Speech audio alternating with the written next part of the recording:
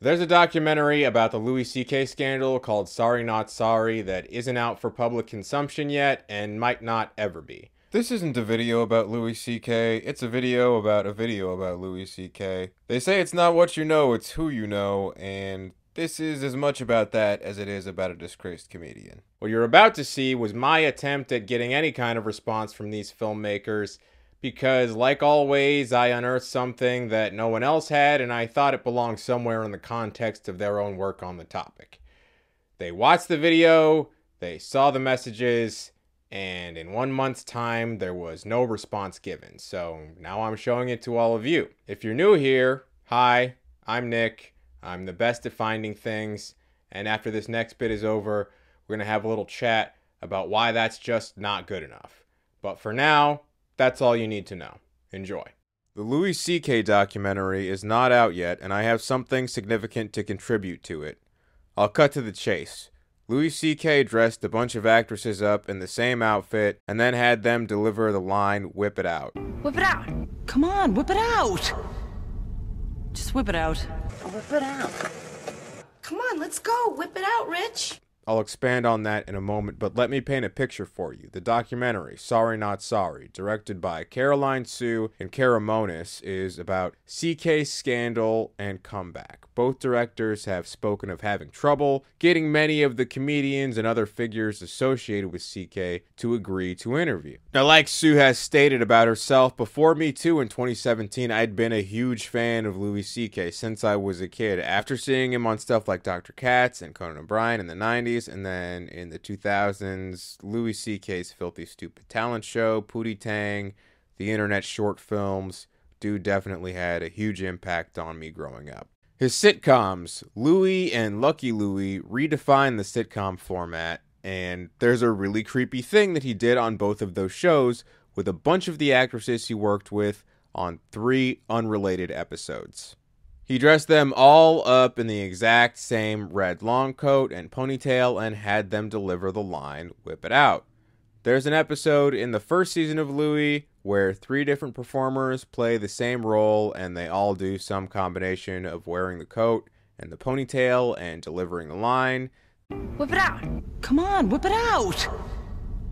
Just whip it out. That episode is about a high school crush of Louie's who asked him to whip it out one time, and it's probably based on a true story because here's Oscar winner Melissa Leo wearing the outfit and later saying the line in an episode from season 3. Whip it out. But this all started, as far as I can tell anyway, on Louie's first sitcom, Lucky Louie, where his frequent collaborator, Pamela Adlon, also wore the coat and read the line. Come on, let's go. Whip it out, Rich. I'm guessing that the episode about Louie's high school crush is based on an actual memory of Louie's, and that memory may have something to do with the whipping it out that ultimately destroyed his career. In the Showtime documentary, we need to talk about Cosby. Along with several other stories covering Cosby's crimes, they show some very incriminating archival footage to illustrate that drugging women was already part of Cosby's pathology. He talked about it in his stand-up. Spanish fly is groovy, yeah, boy. From then on, man, anytime you see a girl, what's your ass on Spanish fly, boy?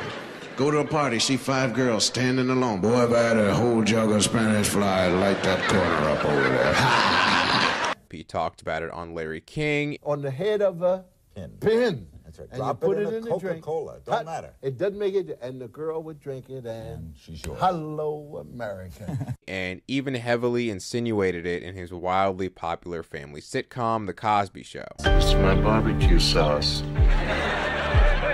After people want something, they get all huggy-buggy. It's one of those things that you have to be willfully ignorant to look away from once you see it. That's what I can add to the Louis C.K. story. Showtime also picked up the Louis C.K. documentary, then dropped it. It's now in the hands of a distribution company called Greenwich Entertainment. Now, I may be a bottom-feeding Midwestern YouTuber with less than 5,000 subscribers, but real talk, I beat This American Life and Radiolab in international competition when I was 24 years old. My research skills are bordering on Nardwar. Your research is second to none. Second to none. Nobody can hang with my stuff. Watch my stuff. We could make a documentary about John Lasseter, too, if you want. Anyway, I've read the festival reviews of Sorry Not Sorry, and no offense intended, I know I want to see it, but they have not exactly been glowing. The extra context that this aspect of Louie's story adds is the glow-up that this documentary needs. Society is still coming to terms with how truly disgusting many of its artists can be. You'll often hear it suggested that we separate the art from the artist, appreciate the work on its own merits, completely divorced from the creepy, unhinged people who make it. But sometimes the creepy, unhinged parts of the artist are right there in the art. And as I've read, this documentary highlights that this was something Louie hid behind. He was the self-aware cretin, and his comedic admissions of guilt masked the stuff he was actually guilty of. I have a lot of beliefs, and I live by none of them. That's just the way I am. They're just my beliefs. I just like believing them. I like that part. They're my little believies. They make me feel good about who I am. But if they get in the way of a thing I want, or I want to jack off or something, I fucking do that. Now I have video evidence of that, beyond just his jokes. He was happy to sneak this in there, but he would never openly admit to it. And I'm taking a guess that most of the actors who put on this costume for him had no real idea what they were doing. One of them was a minor. If he was really who he said he was, this open book of imperfections, he'd have revealed this about himself in the wake of the scandal and said, "Look at how fucked up I am." But he wouldn't dare. Somehow, he and I are the only two in possession of this information, and I'm the only one talking about it. And I've tried to get this out there multiple times for over 10 years at this point.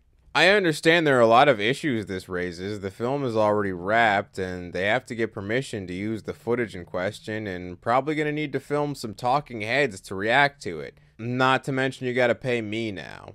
And I'm genuinely sorry for everything but that last part. If I had known about this documentary earlier, I would have let you know about me earlier. But this is just the sequence of events we're dealing with now. Access has always been an issue for me my entire life, and we ain't got a time machine. But let's be real, it's worth it. I'm worth it. The information belongs in that documentary. If it can't be done, it can't be done, but I have a strong feeling that it can be done and that it should be done. Caroline Sue, Caramonis, you're documentarians, naturally curious people, just like me. You live for this stuff.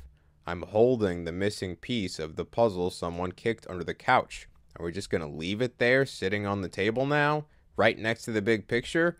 Or are we going to put it where it belongs? Not to be a supervillain about this, but I'm sure you know these are desperate times, and I am a rising tide right now. I refuse to stop, so I can't just make something like this for nothing. I'm giving you a month to respond, and if I don't hear back in that time, I'm posting this to all of my social media platforms. I'm sure you understand, it's nothing personal, but trust me, the last thing I want to do is make you look foolish. The plan is to make you look good. You have my utmost respect for telling this story despite its challenges. I wouldn't be here if I didn't believe in what you were doing. But I'm 35, black and broke, and I live in the middle of nowhere. I am not a part of the club, so I have to use my tools to break in, and I gotta start making some real money somehow because I'm not cut out for the rat race, and I'm disgustingly cut out for this. They say we gotta be twice as good to get half as much. Twice as good as them to get half of what they have. Unfortunately, I happen to be 12 times as good, but unfortunately, I think we all know this is not a meritocracy. I feel like this should be an easy decision to make, but as usual, I am not the one making it. Even so, I know the SAG strike is over, but there's still some time before productions are going to be up and running at 100%, so let's make that time count. Let's show everybody the part of the Louis C.K. narrative they haven't seen yet, because one way or another, that's what I intend to do. With or without you, that's what I intend to do. Thank you so very kindly for your time. I hope to hear from you soon, but if not, like, share, and subscribe. The person who wrote that is dangerous. And that's what I sent out. It was a long shot, but one that I had to take. The way things have been going lately, Greenwich is probably more likely to pull a Zaslav and disappear the film for a tax break than they are to put money in trying to fix it. And no one would even notice if they did. So why did I do it? Well, this is my left eye, and the first thing you probably notice seeing it close up is that there's a mole coming off of the iris, and since they're both brown, it just kind of looks like my iris has a little something extra to it, and in a way, it does. I wear glasses. I am visually impaired. But even so, for whatever reason, I can see a little bit more than the average person. And that's why I started this channel. Obviously, not everything on here is about unearthing heretofore unmentioned cultural lore, but a great deal of it is. You know that shooting range scene in Men in Black where Will Smith catches on that the little girl is a shapeshifter and the big green monster is holding a tissue? That's me. I mean, just think about how much ink has been spilled over Louis C.K. A lot of people got paid good money to cover this story, not just these two filmmakers. How many of them found what I did? None. Just me. That thing I say at the end of my shorts, the only place on the internet you're going to find that, it's not a joke, it's a seal of quality. Maybe one of those things on its own would be a fluke, but I'm trying to illustrate that this is something that I can reliably and consistently do. And while there are people trying to make a living just repeating stuff other people find on Reddit or Twitter, or people making a living making shit up, I can find stuff nobody finds, and in some cases, things that people were never meant to see. I just want an opportunity to do that at the highest level, because there's a lot of stuff I want to explain, and I know I can help, but I need longer than a minute to say anything of real substance, and I don't have enough support to do that yet. But now it's like, I mean, I said I wanted to do this at the highest level, right? What does that even mean anymore? A lot of the places that I pitched this story to in the past, like Vox, Vice, BuzzFeed News, the AV Club, they're all dead or dying now. There are fewer spots out there. A ton of them are already reserved for people from elite backgrounds, and I wasn't hearing back when there were more opportunities. Currently, for me, the highest level in mainstream media is Last Week Tonight with John Oliver. They have the best research team. They find the craziest stuff. They win all the awards. They got all the money. They blow money like it's going out of style. They're offering money to Clarence Thomas. I mean, for example, time of recording, they just did an episode about the Supreme Court that mentions Harlan Crow, the billionaire who bought Clarence Thomas, and his weird Nazi room. I made a video that mentioned Harlan Crow too, but what neither of us mentioned is that he's got a ton of dictator stuff in general. There's an entire garden of evil, as it's been coined, to fallen despotic leaders on his property, including a statue of Roman dictator Nicolae Ceausescu that reportedly arrived caked in human feces. But it's still definitely a collection and not hoarding, because he has more money than you. And that's all I want to do. Add more information, add more context where needed, because that is a ability that I have been uniquely given, and I think it goes well beyond the average person's. But you can't just apply to Last Week Tonight with John Oliver. You got to get experience that I can't get from knowing people that I can't meet. And all this shit is starting to make me feel like Wile E. Coyote, you know, like I'm trying to get my foot in the door, but I'm pretty sure that the door is painted on a wall. Since the Supreme Court struck down affirmative action, I've seen a lot of talk from conservatives about a return to meritocracy, but that shit always comes with the tacit assumption that white people are more qualified. Some of these motherfuckers aren't even being tacit about it. They're just straight up saying the quiet part loud. Like Bootstraps before it, the concept of meritocracy started out as satire, but neoliberalism has transformed them both into goals. So, whatever. I'll play the game. I have the merit you speak of. I can't even get a job interview. You know that shooting range scene in Men in Black where Will Smith catches on that the little girl is a shapeshifter and the big green monster is holding a tissue? That's me. But a couple of years ago, I wrote an article for a content farm that was recommended for an academic journal. So I told middle management and they told the higher-ups, and the higher-ups just kind of sat on it and ignored it until the deadline passed. And I had to start making videos for myself because the corporate structure was completely failing me. I don't have imposter syndrome. Like I said, I'm the best. I'm willing to prove it. I don't want to fake it till I make it. I have it. It's real. I just need a place for it to go. In the 1991 Skate America competition, Tonya Harding was the only woman figure skater hitting triple axels. It didn't matter if officials didn't like her clothes or her music or thought she was trashy. She could do that shit and nobody else could. That's me. Recently, I learned that unemployment rates for black and brown college grads are similar to those of white high school dropouts, and that 85% of jobs are gotten through people you already know. I wish I'd known this sooner than a few weeks ago, but I'm not sure it'd make a huge difference. You can forge connections yourself, but the more privilege you have, the better connections you have. The other option is to stay independent, and I think that's probably the way to go. The only success I've seen recently is from doing this on my own. I appreciate the monetary support that I've gotten on Patreon so very, very deeply. I really want all my patrons to feel like they've made good on their investment. As far as I can tell, the highest level for independent creators right now is Nebula, but you can't just apply there either. I'm guessing you have to have a pretty sizable following. So keep up the shares and the likes and the comments and all that good shit. I'm kind of fucked whether my boss is a person or an algorithm because neither one really knows what to do with me. It's going to have to be real people helping each other out. So I want to thank FD Signifier again for sharing my vids. He's responsible for the bulk of my followers on YouTube. I want to thank Nick G for fixing my heat. You're a lifesaver and a lifelong friend, and I love you. I want to thank Molly for helping me find work. I want to thank LowCRPG for the wonderful fan art. These are real people. These are my connections, and I'm so insanely proud to have them.